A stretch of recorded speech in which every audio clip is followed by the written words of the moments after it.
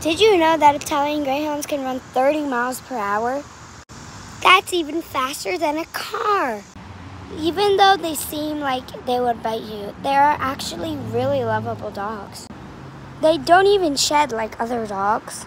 The small bit of hair that they do shed comes off when you shower them. They need to be showered at least once in 2 business days. You gotta make sure that you can see their last 2 ribs, or else that means they're a little bit too fat. They love to cuddle. They don't bark that much or smell. They would always appreciate a warm, nice hug. They're also very playful, very easy to train, and will always stay loyal. They don't have much fur, so in the winter, if you live in a cold place, then you need doggy clothes. Goodbye, everybody.